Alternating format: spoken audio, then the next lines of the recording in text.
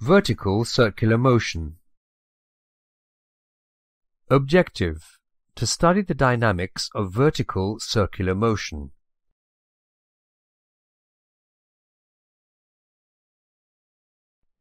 One end of a massless inextensible string of length L is fixed to a fixed point O, and its other end is tied to a very small bob of mass m. The bob is given a sudden push at the lowest point, A, in the horizontal direction, so that its velocity is v naught at A.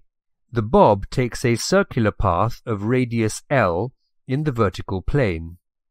Let's divide the circular path the bob may take into 4 quadrants around point O: 0 to 90 degrees, 90 to 180 degrees, 180 to 270 degrees, and 270 to 360 degrees.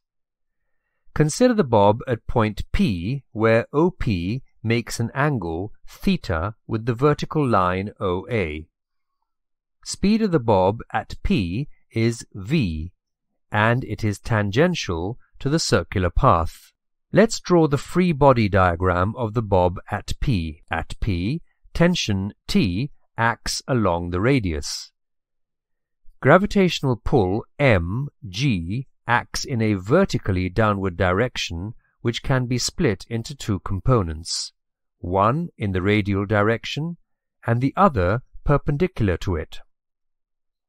Net force acting along the radial direction is T minus mg cos theta. This force along the radial direction is the net centripetal force Fc.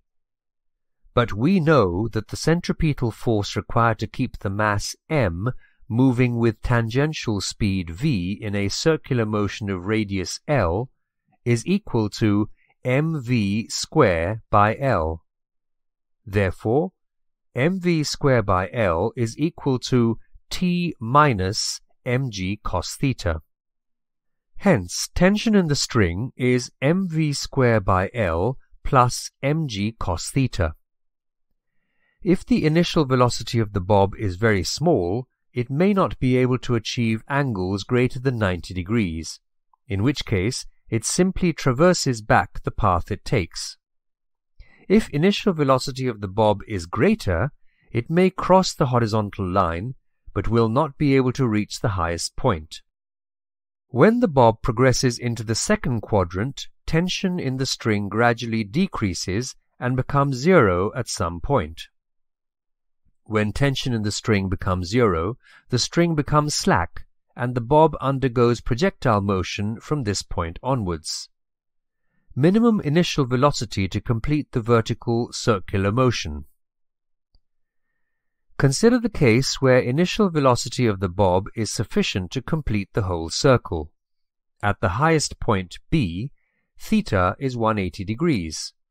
Substituting theta equal to 180 degrees in this equation, tension in the string is equal to mv square by L minus mg. If the initial speed is just sufficient to bring the bob to the highest point, tension in the string at this point is 0. Therefore, mv square by L equals to mg, which gives v equals to square root of gl. This is the minimum velocity the bob can have at the highest point. If we take the horizontal plane at the lowest point A as reference, the bob has only kinetic energy at A. At the highest point, the bob has kinetic as well as potential energy. In a circular path, tension in the string always acts perpendicular to the displacement of the bob. Hence, work done by tension of the string is 0 throughout the motion of the bob. As there is no external work done on the bob, mechanical energy is conserved in the gravitational field. Applying the law of conservation of mechanical energy at the lowest and highest points, that is, kinetic energy of bob at the lowest point, half mv naught square, is equal to sum of its potential energy, mg2l, and kinetic energy, half mv square at the highest point. Substituting, velocity at the highest point as root over GL, we get half m v naught square equal to 2 mgl plus half mgl. Upon cancelling m on both sides and solving, we get v naught equal to root over 5gl. Hence, minimum velocity of the bob should be given at the lowest point A, so that it completes a full circle, is root over 5gl. Summary. The minimum velocity a bob should have at the lowest point, such that it completes the vertical circle, is root over 5gl.